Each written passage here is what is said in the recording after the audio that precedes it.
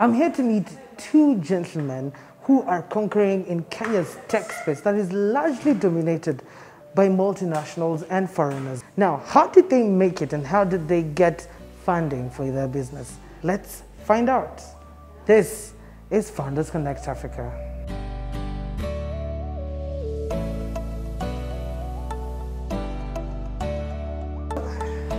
Hi, how are you? You're well? Yeah. Nice to meet you. Asante sana. The space looks very nice. Yeah?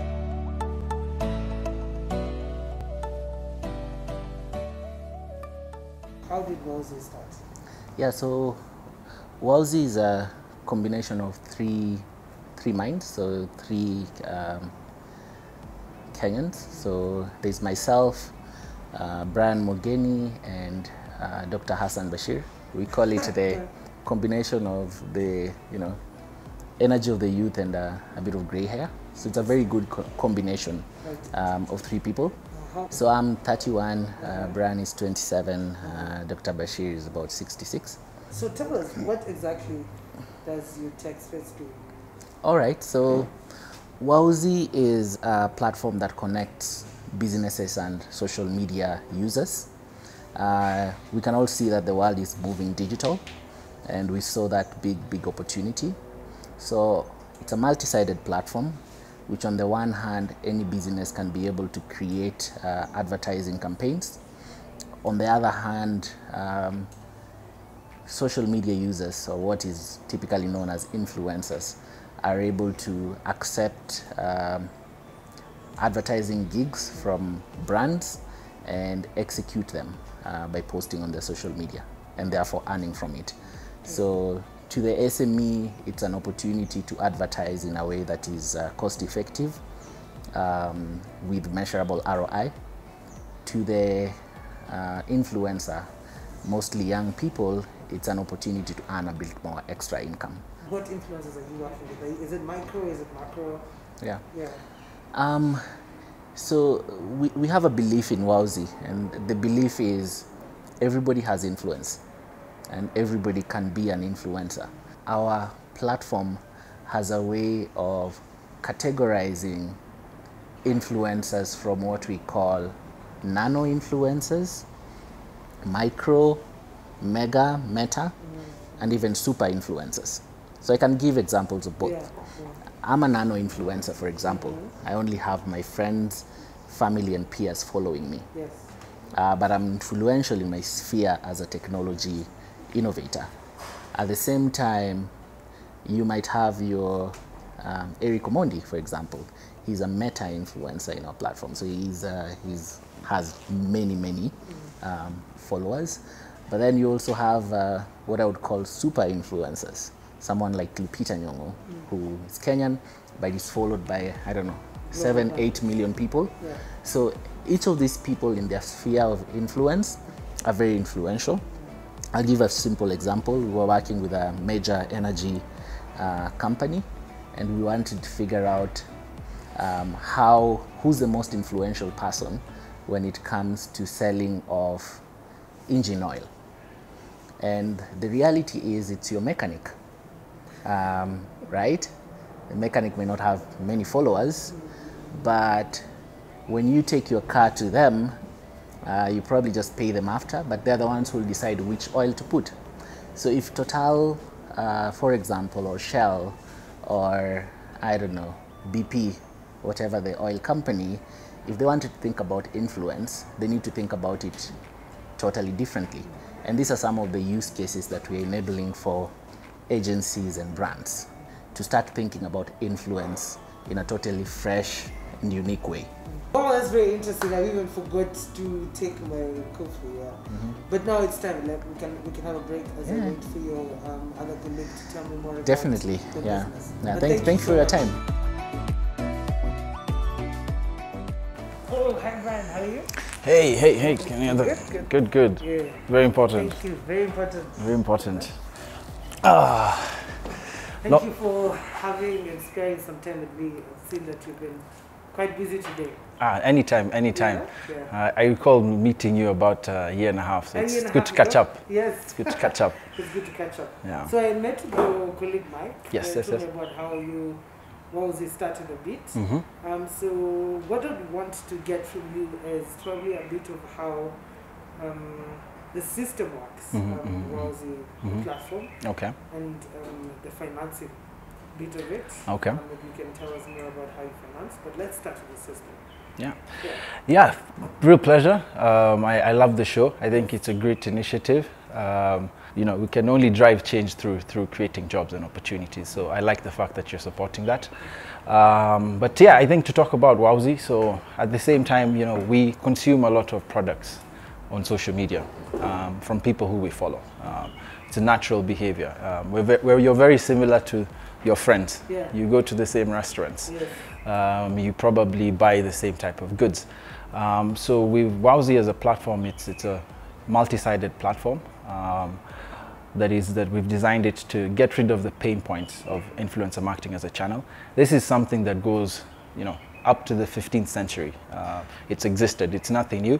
It's how could we make it better, easier, faster for all stakeholders within. And we've built two platforms that communicate together and work together as Wowzi.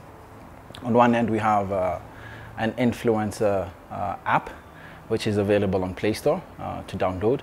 And on the other side, we have a web application where any agency, any business can go and create a campaign, something that used to take 3 months, sometimes 3 weeks. Once the creative and the strategic thought of either the business owner, of either the agencies, the leads in the agency is carried out, the execution of the campaign is much, much easier. So that's what that platform does, yeah. Let's go to the big question, of course, the money. Okay.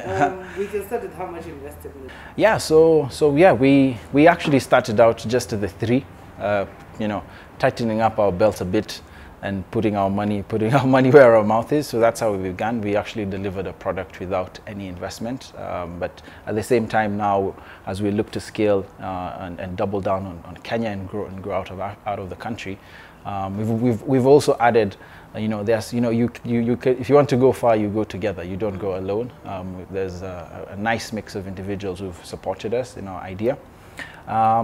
Yeah, and I think it's with fundraising. I think if you're fixing a big problem with a big solution, it can attract funding. Yeah, definitely. What would be your advice to young people who are planning and maybe have ideas and want to get into the tech space that they don't know how to start? Great question. I'm extremely passionate about that and supporting youth. It's not an easy journey. What my advice would be 3 things. I think the most important thing is to start. Ideas are 10%, no matter how great it is. We're 7+ billion in this world. There's someone who's bound to be thinking like you. What really matters is the execution. That's the 90%. So start. I would also advise people to talk to people. You know, don't keep your idea to yourself. Don't think that this is, someone's going to steal it. Talk to a few people. It's very important. It helps you see things that you didn't see. And at the same time, you're not solving the problem for yourself. Yeah, then the last thing is complement your strength. So, you know, back to my first point, if you want to go far, you go together. So, you know, build a team that you're aligned with values. Values are very important. And then complement each other and keep moving. Keep it moving. How is and why is that there's so many foreigners in the tech space? Is it that Kenyans and highly net worth individuals don't believe in the tech space so much? We don't see a lot of adverts on the tech space.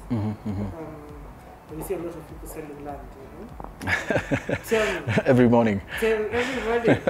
I'm being sold land somewhere. Okay. So yeah, I think it's something that is, but it's not what is, if I can put it like that. The reasons why we might see that is at the same time globally access to you know, good schools, good institutions, and access to real problem sets, you know, that you can be proven so that you can actually you know, come and deliver. and I've also had the privilege of working with a lot of global internet companies in my past, and being exposed to this what you're referring to. Yeah. And I think change begins with us. There's a lot of young, smart people here in Africa. There's actually multitudes of African startups that are growing very exponentially amidst COVID, by Africans in Kenya, in Nigeria. So it is happening. I think we need it to happen faster. And I think forums like the ones that you have for Founders Connect Africa help that, help encourage the person who's at home, who's thinking about his idea. So I think that narrative is changing. There's a lot of businesses that are, and I think that's what we should actually talk about. The African businesses that are changing this world. We can quickly see what a few of the African businesses such as Cellulant, such as Flutterwave in Nigeria have done. Mike told me that you're 28. Yeah, I'm turning almost 27, almost 27, yeah. And you have done so much for yourself, So how did you manage to have done all this for yourself? I think the last time we met you were also in a technology company. Yes. And here you are creating more ideas at your age. Thank you for the kind words. I think for me it's something that started a long time ago. Yeah. I love creating value. I recall buying sweets as a 13-year-old for 100 shillings and selling them in school for 900, 800 shillings daily. And just for the fun of it, just for the love of it. As time has gone, at still at quite a young age, technology was starting to pick up, and I loved technology, and I loved the opportunity to create value through technology and impact people. Sometimes you can create opportunity for someone, in Eldoret or in Garissa or in Meru. And sometimes you can't meet everyone, but just the thought that you've created value for someone and added something positive to their life drives me. So I think that good mentorship, being driven. I played sports when I was younger as well. Actually almost went professional. But I think football, I'm a big football fan. Aguna, I have to shout out the Arsenal fans. I know this is not the best time, but we're still representing. Yes. And I think in the early days, sports also taught me, the basic things that help me today: discipline, hard work, being empathetic, teamwork. Don't sit down, don't look back too much, and keep going. Yeah. Good stuff. Thank you so much. Yeah. Great, huh? Thank you so much again. That was dope. Yeah, that's dope. Yeah. Thank you That was so dope. much. That was Thank you fun. so much.